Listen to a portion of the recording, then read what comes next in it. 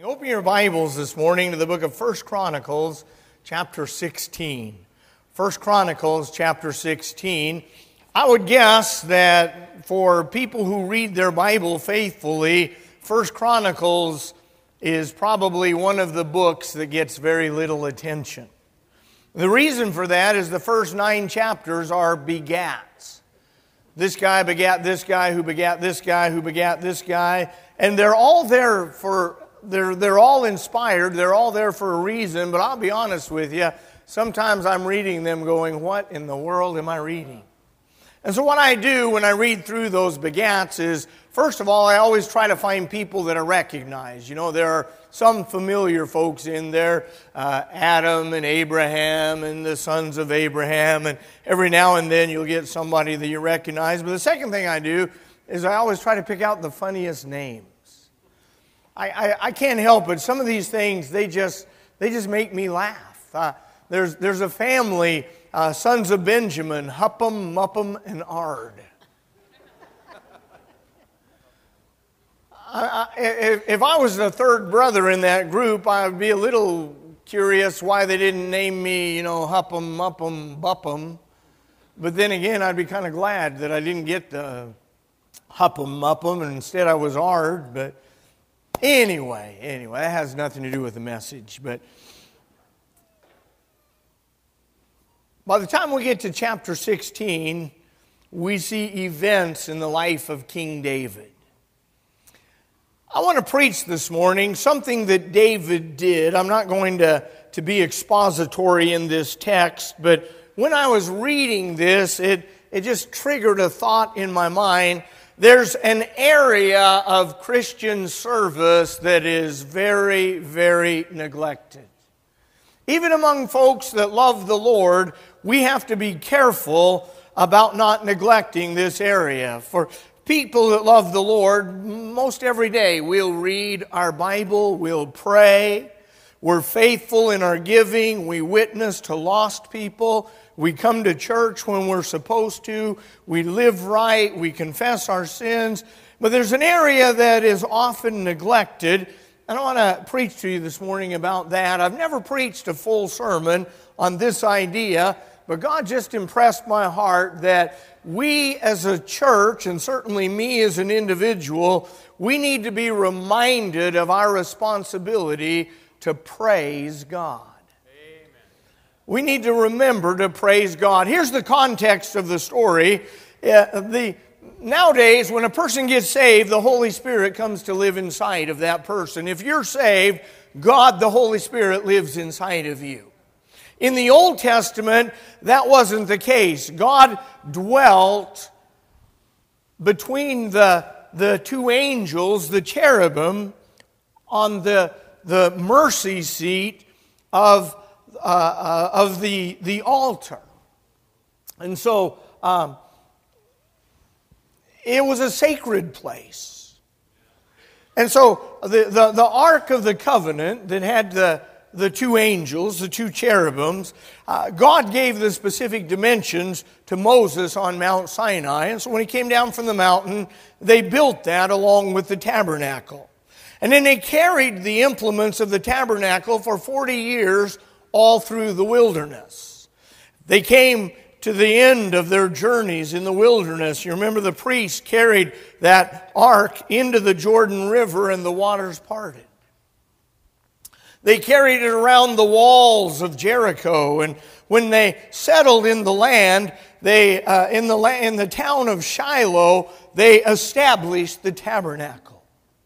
But then there came a war with the Philistines, and the sons of Eli, Hophni and Phinehas, thought, if we could take the Ark of the Covenant into battle, that would be a good luck charm for us. Let me remind you of something. God is not a good luck charm. Amen. And so they carried that ark into the battle, and the Philistines defeated Israel, and they stole the Ark of the Covenant. But because it wasn't in a place that it was supposed to be, caused all kinds of problem for the Philistines, and so they sent it back to Israel on a cart. It arrived to the house of Abinadab, where it stayed for 20 years. And now David has become the king, and he says we need to get the ark and bring it back to Jerusalem. And so the ark is carried back to Jerusalem. It's set up, and we come to this specific passage, and I want you to notice what David did regarding the ark. If you're able to stand with me, please, and we'll begin in the very first verse of 1 Chronicles chapter 16. The Bible says, "So they brought the ark of God and set it in the midst of the tent that David had pitched for it, and they offered burnt sacrifices and peace offerings before God. And when David had made an end of the burnt offerings and the peace offerings, he blessed the people in the name of the Lord. And he dealt to every one of Israel, both man and woman, to every one a loaf of bread and a good piece of flesh and a flagon of wine. And he appointed certain of the Levites to minister before the ark of the Lord, and to record, and to thank and praise the Lord God of Israel." Heavenly Father, I ask you to bless this message this morning. Pray it be a help to us. In Jesus' name, amen. Be seated, please. They set the ark of the covenant up. It was in the midst of this tent, this tabernacle that David had set up. This was going to be the place where they worship God. This was going to be the place where Israel would come to give offerings because of their sins, to give offerings for thanksgiving. Until the temple was built, this is where everybody came to worship God. And so when it was set up, the first thing David did was he offered offerings, burnt offerings. Those are thanksgiving. Thanksgiving to God for bringing the ark back safely. Thanksgiving to God for his blessings. And then peace offerings, these were for dedication. He was dedicating this ark to the service of God, dedicating this place to the service of God. And so in this celebration time, and it was a big deal, in this celebration time, David provided food for everybody who came to the celebration. You can tell they were Old Testament Baptists. They gathered together and had food. Just something about Baptists that love to eat. I know I do. By the way, I don't know if it's the rain or whatever, but I haven't heard very many amens. And you would think at least on eating there would be amens. But let me try this again. Baptists love to eat. There we go. That's better. And then he appointed the Levites. Now remember, the Levites, they were the guys in charge. They were the priests. The priesthood came out of the tribe of Levi. They were the ones responsible for the tabernacle. They had to carry the tabernacle. They had to set up the tabernacle. When it was set up, they had to maintain the tabernacle. They had to watch over it. But it's amazing to me that David appointed some people as a full-time job, Levites, verse number 4 tells us, to give thanks and to praise God. Think about that. Their whole job, they'd get up in the morning, they'd have breakfast, they'd kiss their wife goodbye, they'd head to the tabernacle, and the entire day, their job, their responsibility was to praise God. They would go home at night, they'd have supper, they'd do, play Parcheesi or Scrabble or who knows. They'd have their devotions with their family, maybe play some catch in the yard, and then it'd be bedtime. They'd get up the next morning, they'd go back to the tabernacle, and all day long they would praise God. Somebody said, "Hey, what do you do for a living?" "I praise God." "What's your dad's job?" "Oh, he's a praiser of God." "Where does your folks work?" "Well, my mom, she takes care of the house, and my dad, he praises God." I want you to get the idea. This was a full-time deal. He spent his entire day, his entire career praising God. And yet, as we read through the Scriptures, I find that one of the most often given commandments to the people is that we praise God. And most of us forget that responsibility. What does it mean to praise God? The dictionary definition is recognition or commendation given to someone or something because of what they are or what they have done. And so praise simply means recognizing what God has done and thanking Him for it. The Bible is very specific that it's the responsibility of every single person, saved, unsaved, Christian, non-Christian, small, medium, large, young, old. Everybody is supposed to praise God. Psalm 17 verse 1, "Oh, praise the Lord, all ye nations. Praise Him, all ye people." Listen to me. Everybody in this room is supposed to praise God. I didn't even have crutches. Everybody in this room is supposed to praise God. Nobody is accepted. Nobody is exempted. Nobody gets a buy on this. Everybody, young and old, everybody in this room is expected by God to praise God. So let me ask you a question. How much time did you spend today praising? It's early. How much time yesterday? How much time this past week? You see what I'm saying? And I'm certainly not just preaching to you, because the thing about preaching is you got to preach it to yourself first. And as I was preparing this message, I don't mind telling you, I got under conviction, because as I realized how very little I did what I'm supposed to do, I had to ask God to forgive me and make some specific steps to get this in order. But everybody, each of us, all of us, are expected to praise God. You know, you can't pray properly without praising God. Psalm 100 verse 4 says, "Enter into His gates with thanksgiving and into His courts with praise." It says if you want to come into God's presence, you come with thanksgiving and with praise. Enter into His gates with thanksgiving and into His courts with praise. Now, in order to get your prayers answered, obviously you have to be saved. You have to be a Christian. God doesn't answer the prayers of unsaved people. In order to get your prayers answered, you have to be right with God. You can't be involved in sin. Psalm 66, verse 18 says, "If I regard iniquity in my heart, the Lord will not hear me." And so, in order to get my prayers answered, I have to be right with God. I can't be doing wrong. I have to be right with God. I can't have some habit that I know displeases God. I have to be right with God. I have to be completely and thoroughly and absolutely right with God to get my prayers answered. Now, I'm not talking about being perfect. I'm talking about, you know what's wrong, stop it. You've been doing wrong, ask God to forgive you and start doing right. And so in order to get your prayers answered, you have to be saved, you have to be right with God, but number 3, you have to praise Him. Enter into His gates with thanksgiving and into His courts with praise. And so praise is a vital part of getting our prayers answered. Not only is it required, but it's reasonable. Psalm 107, 4 different times this verse is quoted. Exactly the same, 4 different times in Psalm 107. It says, "Oh, that man would praise the Lord for His goodness and for His wonderful works to the children of men." Oh, that men would praise the Lord for His goodness, for His wonderful works to the children of men.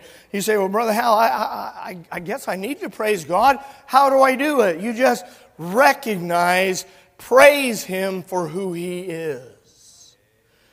Who is He? He's Almighty God. He's our blessed hope. One of these days He's coming for us to take us to heaven. That is our blessed hope. He's our comforter. He's our deliverer. He's the eternal one. Everything that we see is temporary. All that we gather is temporary. All that we could hope to accumulate is temporary. God is eternal. He's our Father in heaven.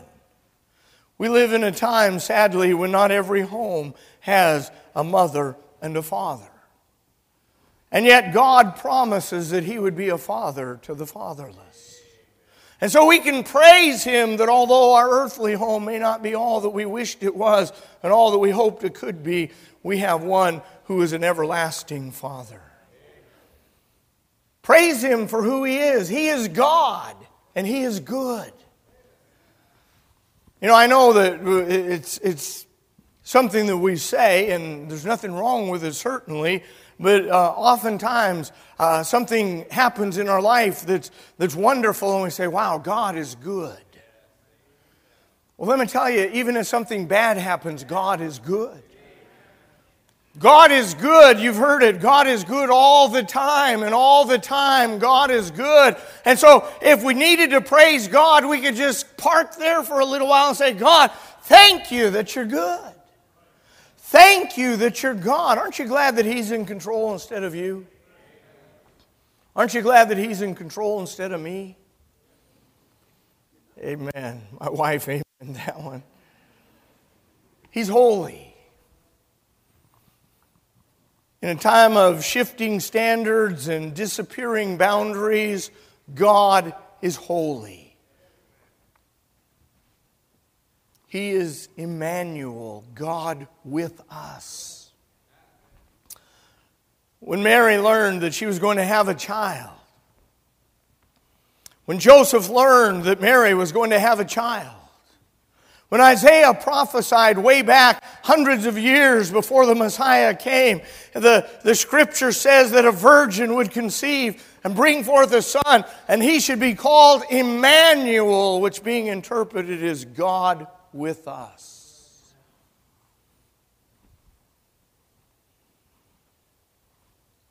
My little brothers, I'm 3 years older than my brother, younger than me, and 5 years older than my youngest brother. Whenever they would get in trouble with some of the other guys, whenever there was an impending, I don't want to say fight, but it was kind of a disagreement with fists. They would always want me to be around. Because the way that it worked at my house is I can pick on my brothers because they deserve it, but nobody else could pick on my brothers.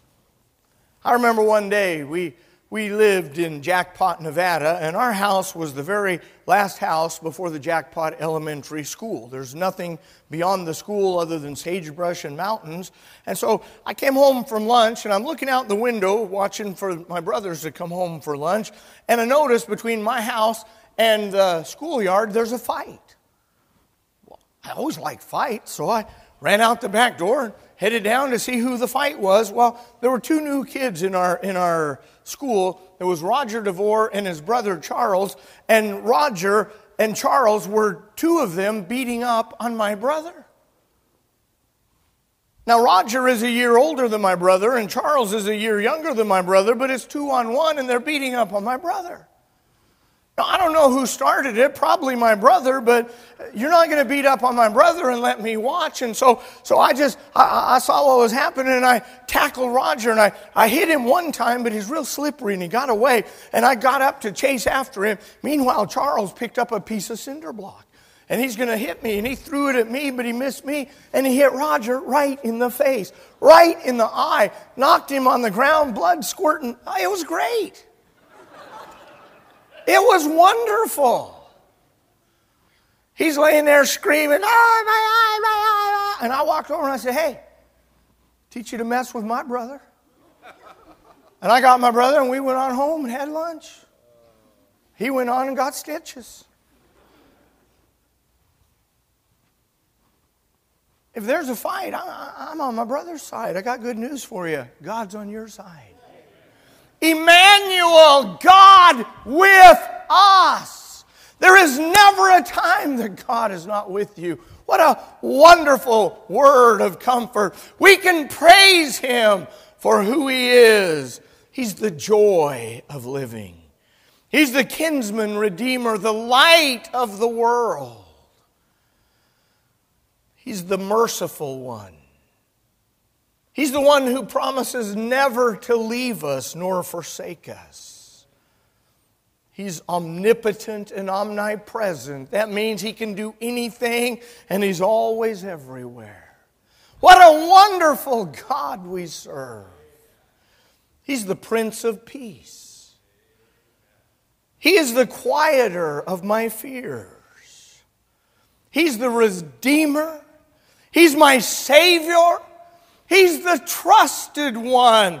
You know, sometimes people will let you down. Sometimes they'll break their word. Sometimes they'll go back on what they said. But you can always trust in God. He cannot lie. He's the unparalleled one. He's the one who's victorious over death and hell and the grave. He is the way, the truth, and the life. And no man cometh unto the Father but by Him. Thank God we can praise Him for who He is.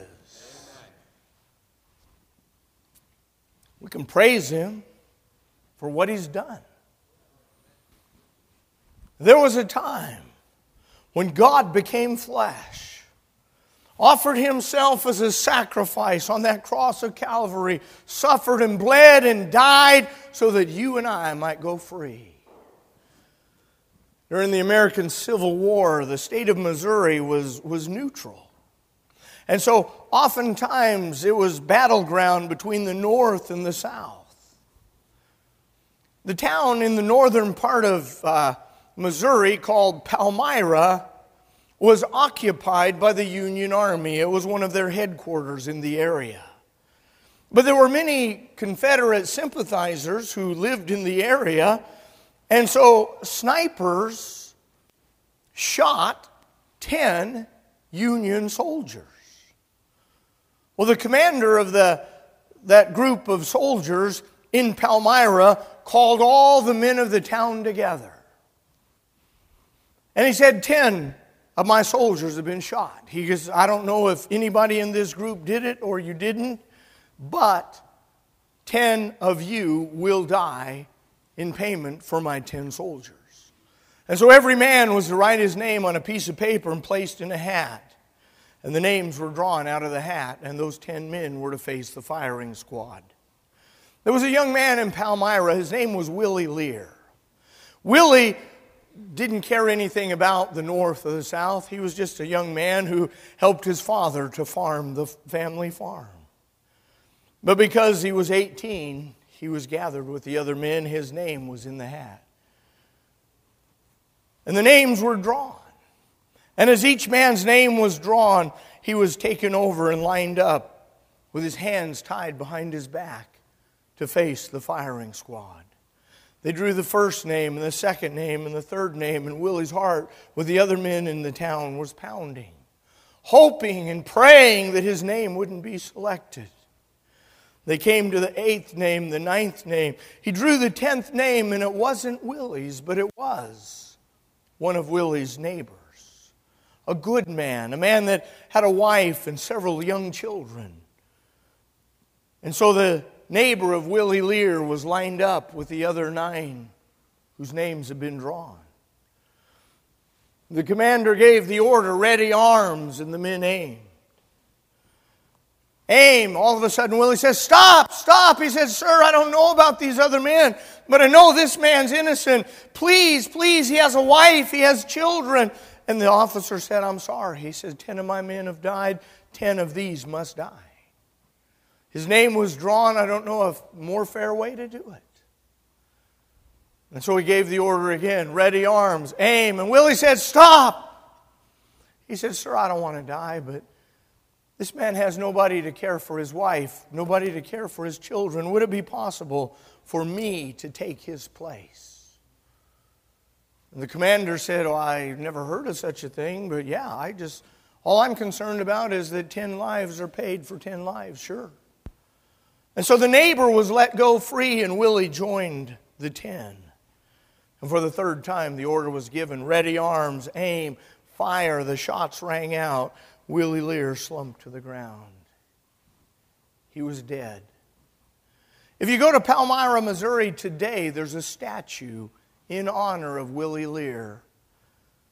The inscription says, he gave his life for another. In a very small way, what Willie did for his neighbor is a picture of what Jesus Christ did for all of us. He who was not guilty, he who knew no sin, became sin for us, that we might be made the righteousness of God in Him. You want to praise Him? Praise Him that He gave His life for you. Praise Him that He saved you. Remember that day when you were lost and on your way to hell? You were under such conviction because you knew that you were a sinner and you knew you deserved punishment. But one day you heard about the love of God that passes understanding. You were told that God loved you and Jesus had died to pay for your sins and He offered salvation as a free gift. And although you couldn't comprehend it, it seemed too easy. It made no sense. The Bible said, whosoever shall call upon the name of the Lord shall be saved. And so by faith you bowed your head and asked God to save you. And that day you got saved. You ought to just praise Him that you're saved. Praise Him for how He takes care of you day by day by day. You got sick and He made you well. You say, well, Brother Hal, that was medicine. That was doctors. That was all. No, He's the great physician. He's the one that gives you the air that you breathe. He's the one that empowers your limbs to help you to move about. He's the one that gives you clarity of thought, or at least as much as you have. You ought to just praise Him for what He's done. Praise Him for how He's done, how He's met your needs. We were in Oregon and I had a blowout on my van. Went to the tire shop, said, I'm going to need a new tire. He said, what size? I said, about like this. Evidently they have numbers on them. So we went out and he looked and he got the number and he went back into his little warehouse area and he came back out and he said, I got good news and bad news. What do you want first? I said, well, give me the good news. I'm always optimistic. He said, I've got a tire that's going to fit. I said, well, that is good news. What could be the bad news? He said, well, it's a different size than your other three, and so I can't just sell you one. I need to sell you all four. I said, how much is that going to cost? And he got a little calculator, messed around like he really needed to. He said, that'll be $1,010. We were in evangelism. We didn't have $10. And Karen goes, she got a panic look. She goes, what are we going to do? I said, well, I hate to do this. We don't have any choice. We have to have a tire. We'll put it on the credit card and just pray that God provides the money, meets the need, so we'll be able to pay for the tires. And so we put it on the credit card. The next day, we got our mail packet. It came to us every Tuesday all over the country. I'm going through the mail, and there's a letter there from a guy who used to attend our church years and years and years ago. I thought, I wonder what Phil wants. I opened the letter, and there's a check. No letter, just a check for $1,000. I looked at that, and I said,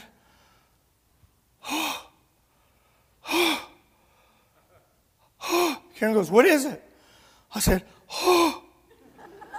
And I started crying. She goes, what's the matter? I said, she looked at it and she started crying. And then I grabbed it back because I want to make sure I read it right. You ever read something you thought it said 1,000, it was only 100? I grabbed it back and it was 1,000. And I said, oh man, thank you. And then I thought, whoa, wait a minute. I still need $10. So I went through the rest of our mail pack. You know what? There was another check in there for $50. That happened probably 12 and a half years ago.